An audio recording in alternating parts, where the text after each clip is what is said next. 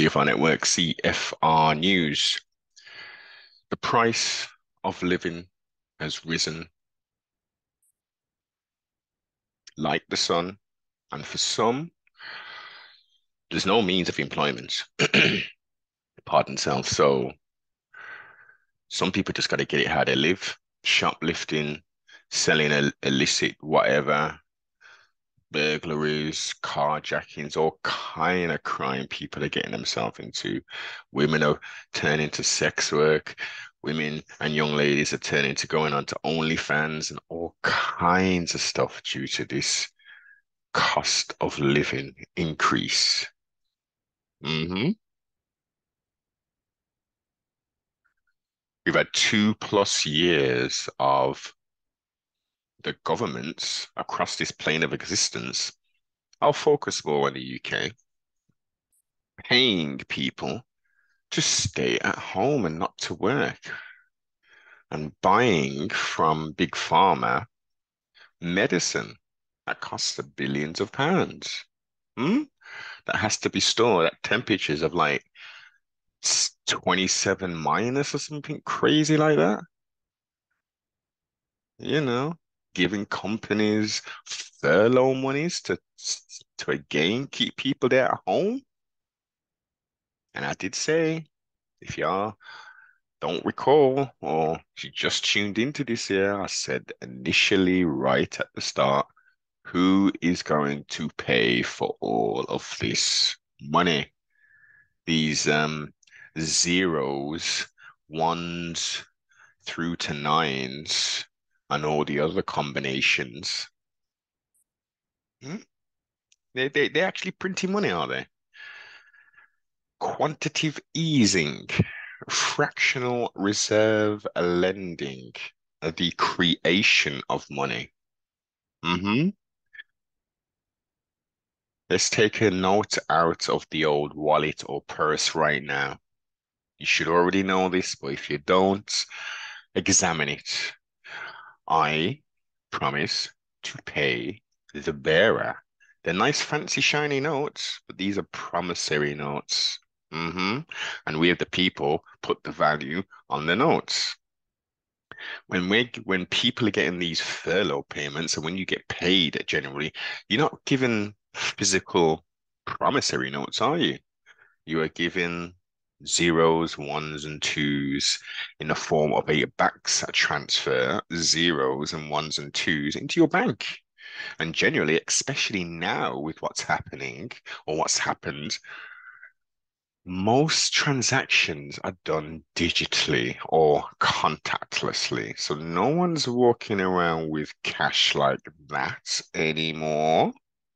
We kind of get in the picture of this theater which has been played and we are part of. So we fast forward a little bit of time. We fast forward, we're obviously in the Gregorian year of 2022 as of November the 15th, I believe it was. I saw this article. Rise in Paradise, this young lady. Young mother 27 who was behind on her rent and bills as she struggled with the cost of living, took her 3-year-old daughter by the hand and walked in front of the train. Inquest hears.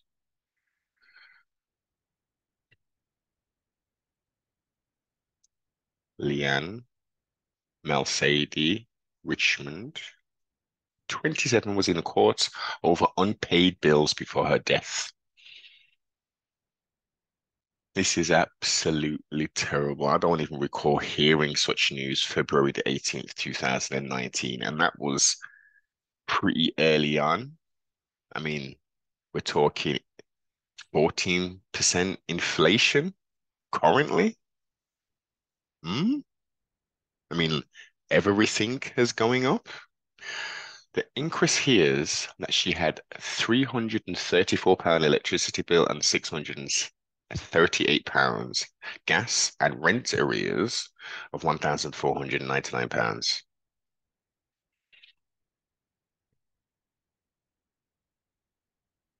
That's not huge amounts. It's still a lot of money.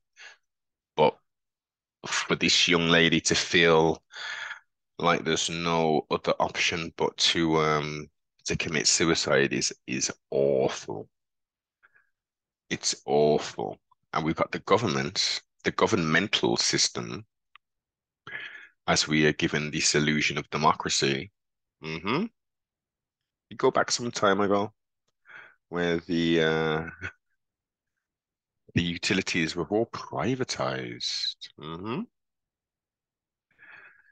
And for the people who are of a certain age, you will remember this situation and uh what was it? Talcid campaign to purchase shares within the British gas. Well, we fast forward and we think to ourselves, okay, but the government's here, they've got laws and they've got things to govern industries within the UK to protect, yes, indeed, to protect the people, the citizens of the UK. So how on earth would the British government allow Eon, British Gas, and all the rest of these utility suppliers to levy such costs onto the public without them saying, wait a minute, we gave you access to this market within the UK to, supply, air quotes, electricity and gas, to be the broker and, make sure that you can get the gas in and electricity in at certain costs. Then you obviously make your profit because it's all about the profits. But you can't take liberties. You can't have companies making 400% profit where people are struggling to put food on the table, to even pay rent and mortgages, where you have council buildings are shutting because they're talking about the cost of the utility bills are too high. So workers should be working remotely. They're increasing their home bills so they can save bill. It's just like, was it Peter to pay Paul, I think is the phrase said in the UK. It's nonsensical. It's totally nonsensical. These wicked so-and-sos are out here trying to push people to the edge. And this isn't the only suicide um, that's taken place, not just because of the zombie apocalypse, but because of this everything that's been done.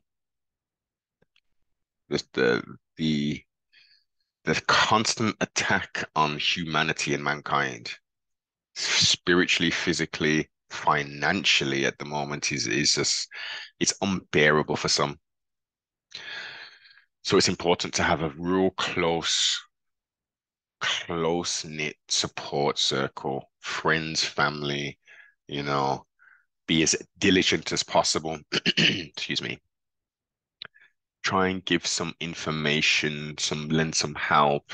Try and think of ways. I mean, we shouldn't get to this kind of point, but I, I think this should be a learning moment for everybody. We should be most definitely living within our means. It's nice to have nice things, but we need to have the money to pay for these things. They've turned the UK into this credit sort of nation now, whereas before you'd save and you'd buy things. The only things you'd get on credit would be your big ticket items. You'd your vehicle, for instance, and that's only a relatively new thing. You had obviously your HP, your hire purchase for your electrical goods, etc. You can literally get things on credit, anything on credit now. You've got these weird companies, intermediaries, which you'll see at the bottom of. I mean, you can go into any shop and make a £20 transaction and saying, I'm paying by Kazoo or whatever the hell these brands are called. And then you break it down into 4 monthly payments or 6 monthly payments. So it has turned this world into let's not let's whatever you want, just get it now and just get it on credit. It's only £6.35, a month. just to get the shiny trinket or the latest pair of runners. Just consuming and consuming and consuming. And we're in the point now where there's warm spaces being opened up by the council for people who are not able to afford to heat their homes. Hmm. I said it. So the council are opening up warm spaces for people to congregate. There are also smaller organizations, charitable organizations who are doing similar things and offering free teas and coffees for people. This is ridiculous. Huh? How how pardon self. This is I don't know. I don't know. And we've got people out here saying everything is fine. We've got another unelected by the people prime minister who said, "Oh no, no, no! The cost of living crisis here in the UK is too much. I am not going to Sharm el Sheikh or wherever it was for this summit about climate change." I'm gonna stop here, and then what happens? He goes out with his friends, and his associates, leaves the country to have some conferences about climate change. I mean, surely with what's going on, I mean, this isn't just affecting the UK, this is affecting a lot of people across this plane of existence. Surely the right thing to do, I mean, because he's not flying on British Airways and economy or premium economy. Uh, he's probably going on a Gulfstream, he's going on a private jet. All of these people they're not traveling as we travel. You know, staying in the lup, the la luxury, in the lap of luxury. That's what they're doing. And they're chilling, they're eating the nicest things, they're having, what can we, where can we make money here? And what's your exit strategy once you're out of the political forefront? What links can you make over there and vice versa? It's those breakfast meeting clubs where you all meet together, put your business cards in there and network. It's a networking event. Why didn't they do it on Zoom? Hmm? Surely they could have done all this on Zoom and the Prime Minister, who's not short of a bob or two, and nor of his wife. I mean, come on, people, man, wake up. This politic game, birds have two wings. There's always a two-party system that's always in the running, not really doing nothing for nobody. Just finding subtle and mischievous ways to levy funds and restrict people's movements and freedoms. This has got to change. This has to change. Wake up, people. We're having people committing suicide along with their little children, and they're not even putting this out till 2 years later. Well, 3 years technically. It's awful, absolutely awful. Um, Look at this little child and mother no longer here with us now because of arrears in energy and rent. This is this what they want? That will be the question. Well, surely it was just the system that kind of failed this family. It seems to be failing a lot of people. Hmm? What will be done? DS Rees said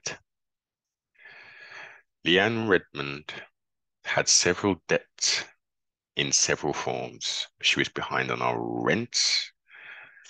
Uh, she had lots of debt burdens. This is heartbreaking. wake up people and try and do some to affect and make change